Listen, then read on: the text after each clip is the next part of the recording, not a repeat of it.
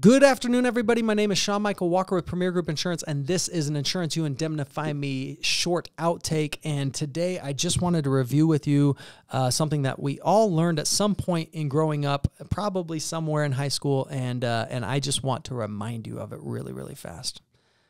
What percent of all communication is verbal? You're all wrong. It's a lot less than you think. It is 7%. 7% of all communication is verbal. You're then probably thinking, okay, I knew body language was a big portion of it or a part of it. So is tone and pitch.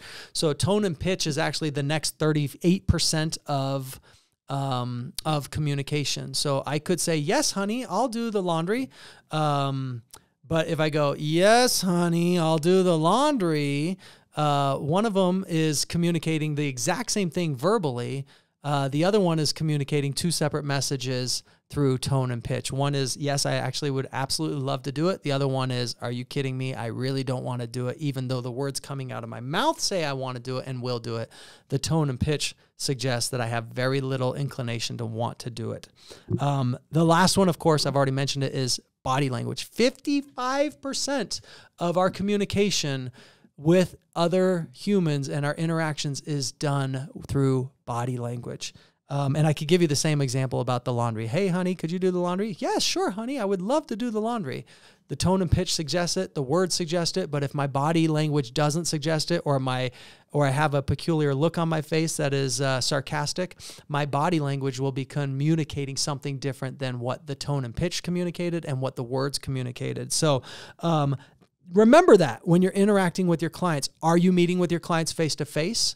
If you're not meeting with your clients face-to-face because you're getting your leads through a mortgage lender, then you might be losing the body language aspect of your communication. Over half of the percent, 55% of your communication will not be understood by your client because they can't see or read your body language.